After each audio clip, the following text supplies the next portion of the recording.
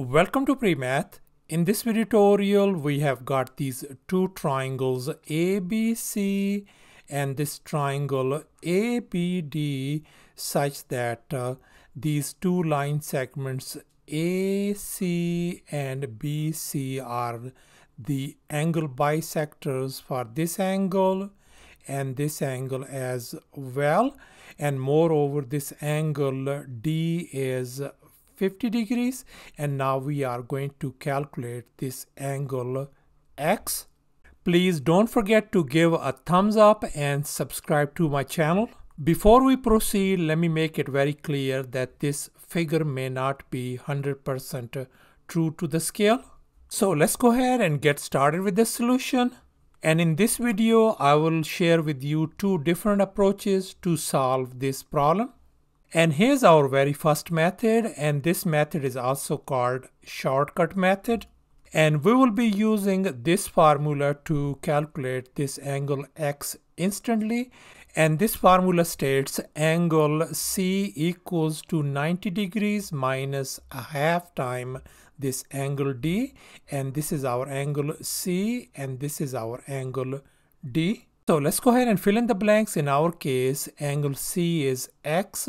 So I'm going to write down X equal to 90 degrees minus a half times our this angle D is 50 degrees.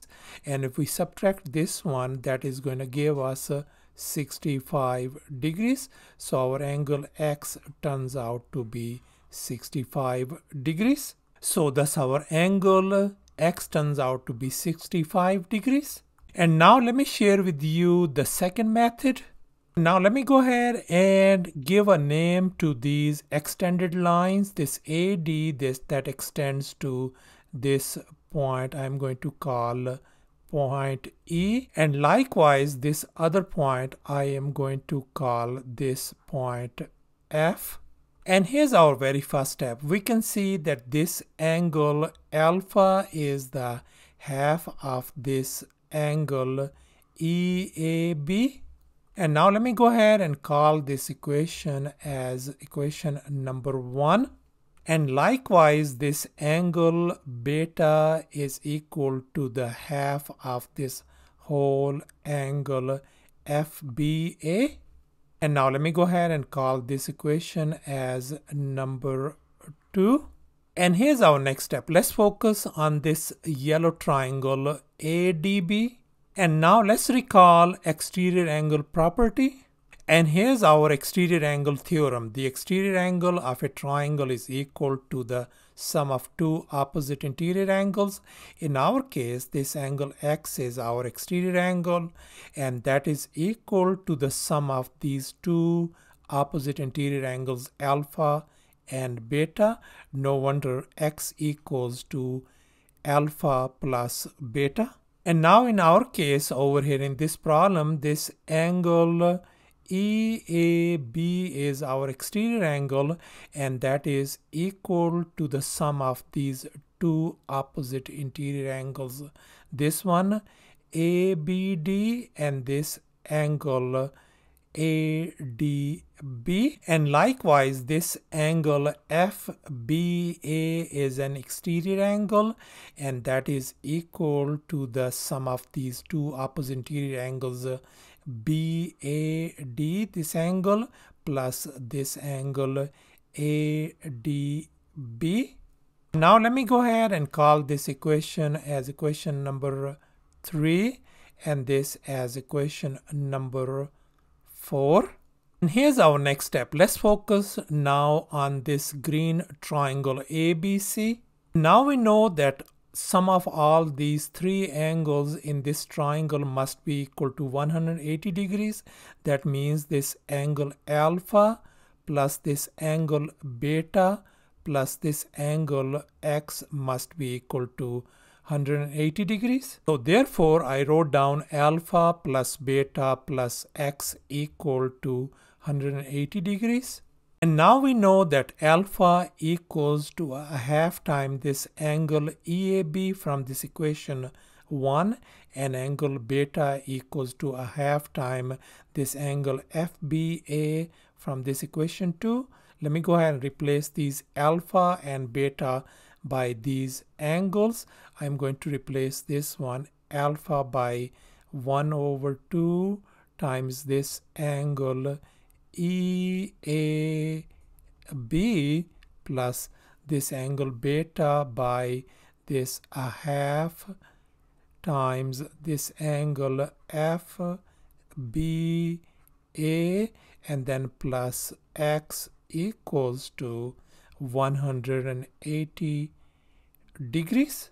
And here in this next step, I have factored out this 1 over 2 outside, as you can see. And now let's focus on this angle EAB from equation 3.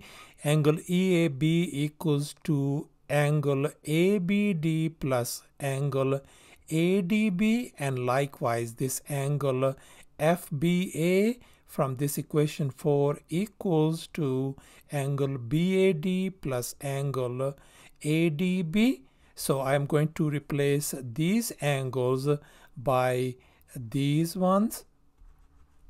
So let's go ahead and replace those angles. 1 over 2 is still outside, and this angle from equation 3 is going to be angle ABD plus angle ADB, and plus likewise this angle I'm going to replace by this one. So this angle is BAD plus this angle ADB, and then plus angle X equal to 180 degrees. And now let's focus on these first three angles. They represents these angle ABD, this angle ADB, and this angle BAD, and we know that the sum of all these three angles must be equal to 180 degrees. So therefore I am going to replace these three angles by 180 degrees. So therefore once I replace those 1 over 2 is still outside, I wrote down this 180 degrees plus this angle ADB is same as this angle, which is 50 degrees. So I'm going to write down 50 degrees plus angle X equal to 180 degrees. And now in this next step, 180 degrees plus 50 degrees turns out to be a 230 degrees, and 1 over 2 times 230 degrees is going to give us a 115 degrees, as you can see. And now let's go ahead and subtract 115 degrees from both sides. This is gone, and so X turns out to be equal to 65 degrees.